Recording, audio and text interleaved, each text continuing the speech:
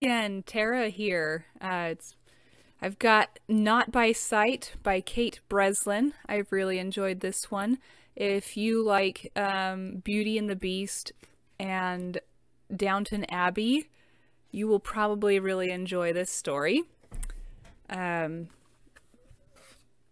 in World War One, so I think you'll all enjoy this story. It's got some good stuff in it. Chapter 1. Oh, and once again, dear Kate, I am not making any money off of these videos. Don't sue me. Okay, Chapter 1. Chetfield House, Mayfair, London, April 1917. Her father would never forgive her. Grace Elizabeth Mabry stood in her flowing green costume on the steps outside the grand London home of Lady Eleanor Bassett, Dowager Countess of Avonshire, and clutched a tiny gold box to her chest. She knew the gifts she was about to bestow on the unsuspecting cowards inside would ruin Patrick Mabry's hope that his daughter would ever gain acceptance into polite society. All those months at finishing school destroyed in a single act. "Are you ready with your feathers, miss? No second thoughts?"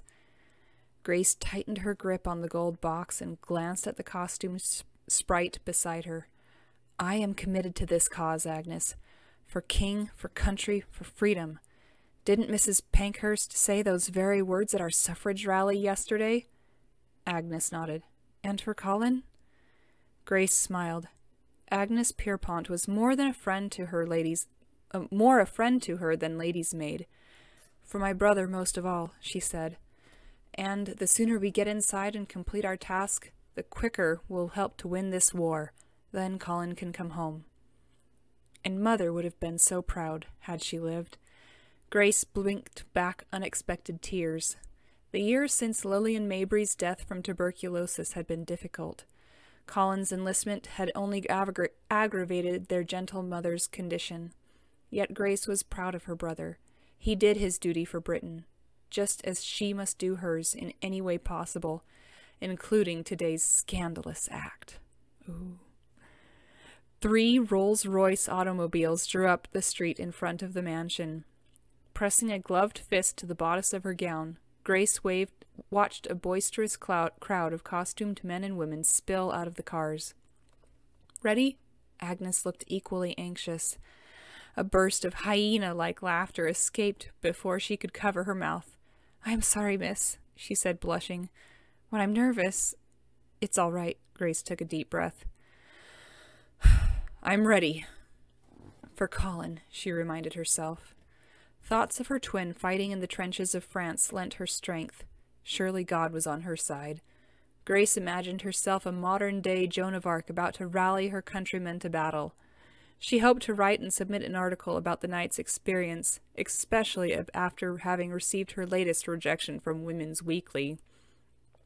The partygoers ascended the steps, moving toward the front door. Grace and Agnes clasped hands and rushed to join them, slipping into the house amidst the crush. They pressed on through the foyer and then down a lushly carpeted hall to finally arrive at the ballroom. The rest of the company dispersed while Grace paused with Agnes to ogle the sumptuous decor. Her father, a tea distributor and owner of the London's prestigious Swan's Tea Room, ranked among the city's wealthiest tradesmen, yet she had never before seen such opulence.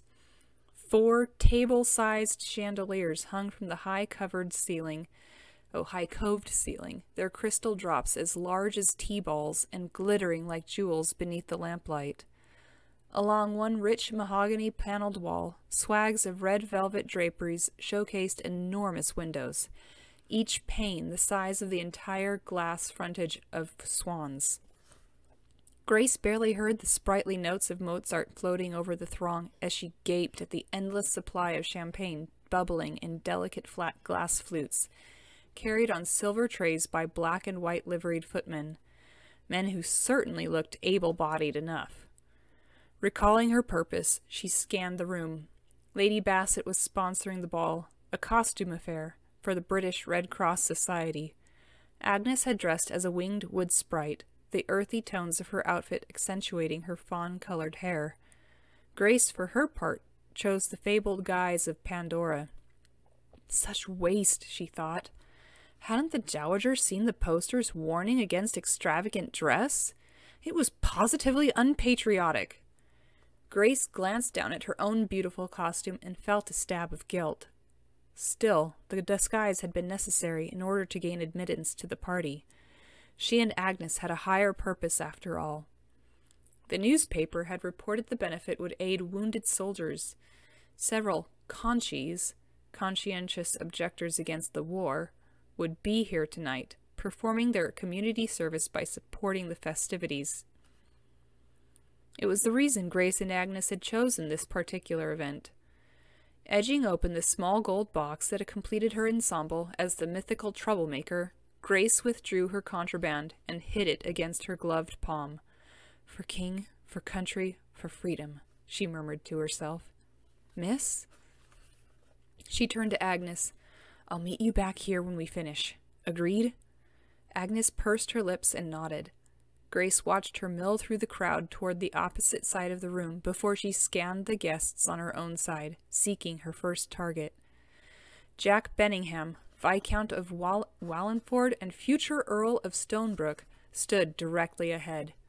Grace ignored the racing of her pulse, telling herself it was simply nerves as she stared at the tall, broad-shouldered man she recognized only from the photographs she'd seen in the society pages of the Times and from his scandalous exploits recorded in the Tatler. They're always broad-shouldered. His objections to the war were well publicized, though he certainly seemed fit enough for duty. At 28, the handsome Viscount Wallingford was but 8 years older than Colin and herself. He held a long-stemmed red rose and wore black velvet from head to toe. With his clipped blonde hair tied off in a faux queue at his nape, he looked every inch the 18th-century Venetian rogue Casanova. Her mouth twisted in scorn at seeing two women in daring costumes clinging to either side of him, Cleopatra and Lady Godiva. Lady Godiva was the one who ran through town naked, right? Grace watched as he settled an arm possessively over Cleopatra's shoulder while bending his head to smile and whisper in Lady Godiva's ear. "Jack Benningham is a playboy, a gambler, and stays out until dawn." She'd heard the gossip, spoken in tones of mixed censure and titillation by several of the young ladies who regularly took tea at her father's establishment. And it seemed true if Lady Godiva's blush and tittering laughter were any indication. At the moment, Grace didn't care if he was the biggest profligate in London. The only moral flaw concerning her was the fact that he was here, while her dear brother was in France, fighting the Boche. Moving toward him, she glanced at the others in his party. A portly man in laurel wreath and a white toga made the quintessential tyrant Julius Caesar. The tall, elderly woman beside Caesar was Lady Bassett herself, wearing the unmistakable 16th century headdress, ruff collar, and damask gown of Queen Elizabeth. Hearing a burst of hyena-like laughter rise over the buzz of conversation, Grace paused to glance toward the other side of the ballroom. Agnes must be at work distributing her feathers. Grace turned back to her quarry and met with Casanova's deliberate gaze. His sudden, teasing smile caused her heart to race a staccato beat to the lively music. Jack Benningham was a coward, she reminded herself. Yet he was also a viscount, his father an earl of the realm. Grace took a moment to consider the full impact of her actions. Once the deed was done, there was no going back.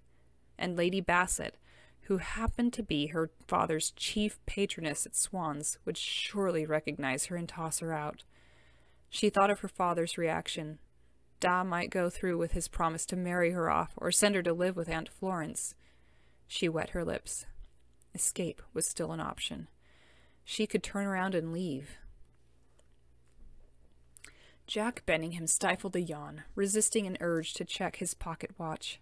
He smiled, pretending interest as his father's friend, Lord Chumley, Julius Caesar, regaled him with another pointless anecdote. Patience, he told himself. It was imperative that he keep up pretenses, although tonight, for some reason, Jack chafed at having to be here. Plucking another flute of champagne from a passing footman, he took a sip, then looked over the rim of his glass at his target. The man standing across the room, disguised as the American film star Charlie Chaplin, hadn't yet moved. Surveillance was tiresome. It made one's mind wander, like musing for the umpteenth time over the latest lecture from his father just hours prior to the ball. It was always the same. Why did Jack continue to embarrass him with his pacifist views? Why couldn't he have been more like Jack's brother Hugh, God rest his soul, who took up the battle cry when war was declared? Ironic how, after Hugh's death, it was Jack's power-wielding father who obtained for him a written exemption from the fighting. No doubt a gesture meant to salvage the Benningham line. Duty was paramount to the hard-nosed Earl, who had carped on all afternoon about Jack's consummate philandering and irresponsibility, and how he must start thinking about his duty to family instead of himself all the time. All the while, Jack could hear his mother's quiet sobs in the background. "I say, Wallingford, you seem a bit distracted tonight. I suppose it's an intolerable bore listening to an old man prattle on when you have two pretty birds beside you, eh?" "Not at all, Lord Chumley. Just feeling a bit stifled in this cape." Jack smiled at the man in the toga before turning to his hostess. "You've managed quite the crowd tonight, Lady Bassett." "Indeed." The old woman adjusted her ruff, then narrowed her gaze on Caesar. "And I'll have you know, Lord Chumley, those pretty birds you speak are of my granddaughters." She turned an indulgent smile on Cleopatra and Lady Godiva.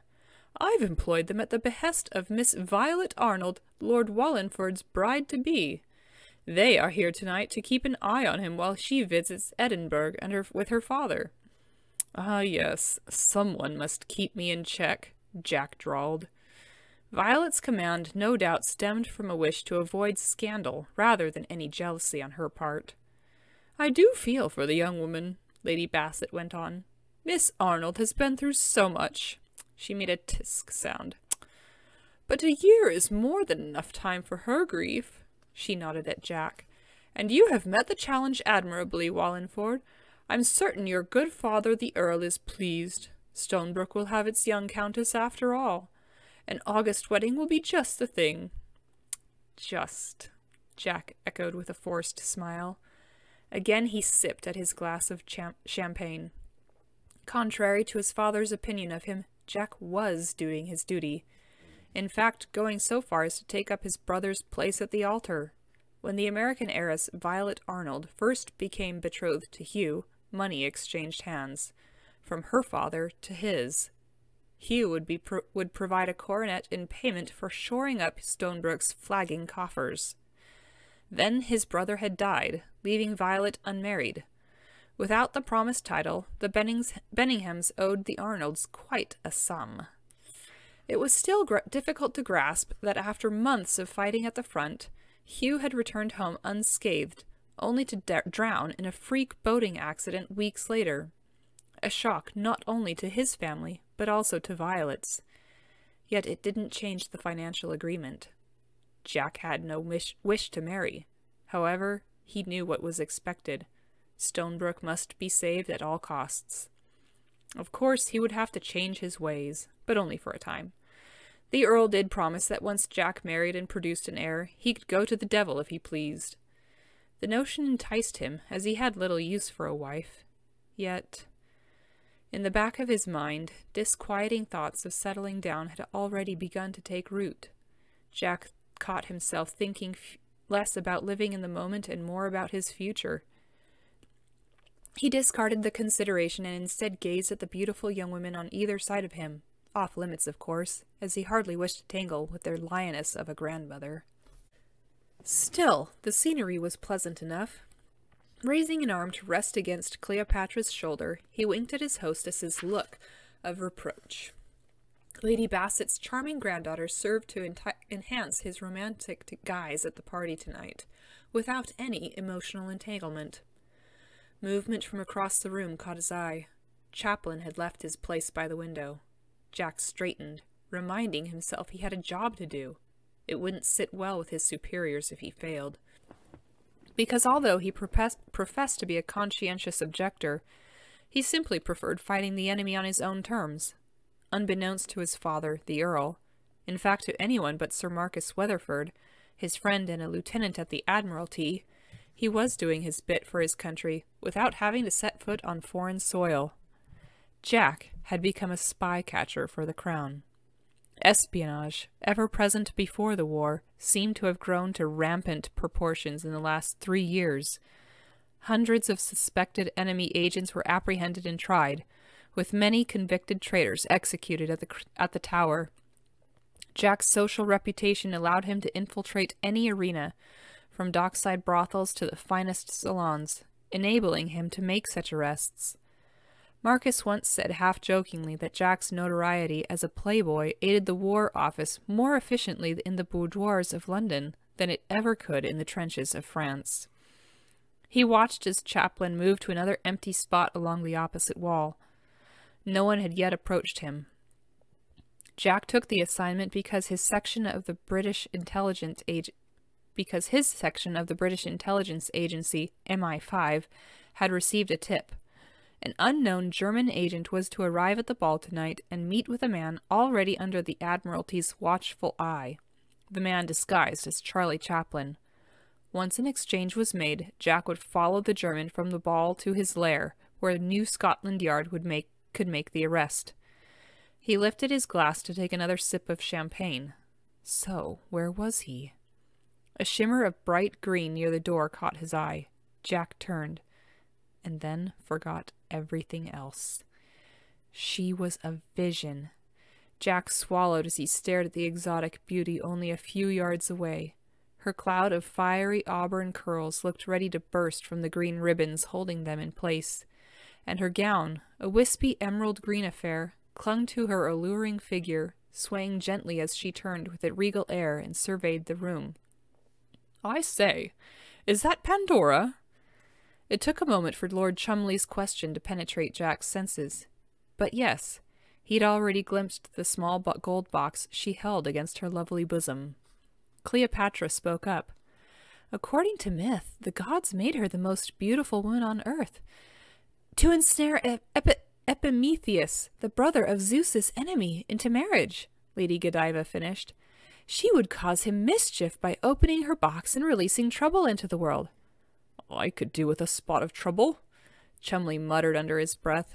Jack heard him, and the unexpected rush of anger he felt took him aback. He said nothing, unable to tear his gaze from the auburn-haired beauty near the door. "Who is she?" Lady Bassett demanded. "I cannot see her clearly from this distance." Jack's pulse quickened as she started in their direction. "Excuse me," he said, breaking from the women at his side. He ignored Lady Bassett's frown as he moved apart, waiting to catch Pandora's attention. Halfway across the stretch dividing them, she paused. Only half aware, Jack did so too, holding his breath as she lifted her head to scan the room. When she turned back to him, their gazes locked, and he offered his most dazzling smile. Immediately she straightened and blushed. Then she frowned at him, and Jack wanted to laugh. Air eased from his lungs when after a moment she flashed a determined look and resumed her trek. All conversation stopped when she came to stand directly before him. Jack caught the heady, exotic scent of flowers. Jasmine? As they continued staring at each other. He took in her exquisite features, the porcelain skin and dainty nose set beneath wide emerald eyes, her full lower lip crying out to be kissed. Ever so slowly, the green-eyed beauty held out a gloved hand. Delighted, he smiled and gently grasped her fingers, bringing them to his lips. Only when she pulled away did he notice the gift she'd given him. Grace watched, breathless, as he looked down at the white feather of cowardice. Uncertainty over his reaction warred with the effect of his nearness was having on her senses. She discovered he was even more impressive up close. One could drown in those midnight blue eyes, and his smile. Sweet heaven, it made her almost giddy. She had to remind herself again of his cowardice. And as he looked at her, Grace was satisfied to note his smug expression had turned to a look of pure astonishment. Before he grinned and tucked the feather behind his ear. She glared at him, her moment of righteousness quashed. When he silently offered her his red rose, she set her jaw. Did he think she played some game? Grace had risked her reputation in order to aid her brother and her country. Did this man now think to turn her serious act into a joke? His arrogance was unbelievable. Jack Benningham wasn't just a coward. He was a conceited, overbearing, womanizing turncoat. Abruptly, he shifted his attention past her and let out a snarl. Grace drew in a breath at his look of fury. Had the meaning of her white feather finally registered with him? She'd never stopped to consider that her actions might cause violence upon her person. A scream welled in her throat as he grabbed her by the waist and, with a muttered curse, lifted her easily. Did he intend to toss her across the room? He set her gently to one side, then strode to the nearest exit. Dazed, Grace turned to watch him leave. "You!" sputtered the outraged Queen Elizabeth, and then she met with the dowager's look of shocked recognition. "I shall speak to your father, young woman," she promised, before raising a hand to signal a servant. Grace went clammy with fear, and for an instant she thought to escape, yet she knew there was no turning back. Lady Bassett could hardly forget the incident. Colin's image rose in her mind, renewing her determination. Her brother was counting on her. Quickly, she sidestepped her hostess and managed to thrust 2 more white feathers of cowardice into unsuspecting hands before the butler grasped her arms. 5 minutes later, she and Agnes were ejected from the house. "That was close," Agnes said in a breathless tone. "I handed out my last feather before the butler got me." A burst of hyena laughter escaped her. Grace grinned, her pulse racing. "I handed out just a few, but one which I hope will reap many returns." She nodded toward Jack Benningham, who was climbing into a cab without a backward glance. "He's an earl's son, a public figure. If he enlists in the army, I feel certain his Conchy friends will follow." Never would Grace forget the look on his face before he stormed from the ballroom. She'd made her point, and if ruffling the conscience of the arrogant coward might help her brother win the war, she was satisfied. What she didn't want to think about was Lady Bassett's threat. Grace knew Da would have the whole story before the kettle was on at Swan's the following morning. Jack drove off in the cab, barking instructions to the driver as he mentally cursed his own lapse. He'd not only let the German agent slip from his grasp, but now he risked losing Chaplin. His only recourse was to follow him back to his den and interrogate him, perhaps salvage the situation. Leaning back in the seat, he frowned at the white feather she'd given him, the mysterious auburn-haired minx who had caused his distractions. If his current circumstances weren't so dire, he'd have been more amused and thankful for her action. Jack was aware of his enemy's recent surveillance of him. His cover as a conscientious objector seemed dangerously close to being compromised, a condition that also concerned Marcus. Pandora's feather had done much to aid his deception, yet he doubted the knowledge would please her. Who was she? Jack had been sorry to leave, for she was not only beautiful, but seemed to have a mind of her own, a novelty among the women he normally associated with. He smiled, recalling the passion in those angry green eyes, and her lips, so tempting to kiss, particularly when she frowned at him. Dude, buddy, really? The first thing you think, "Oh, let's kiss her." Jack looked out at the fading twilight toward the docks ahead. His humor waned. He'd made a mess of things tonight. Only by staying focused could he possibly minimize his losses. Still, he allowed himself another smile as he raised the white feather to his lips.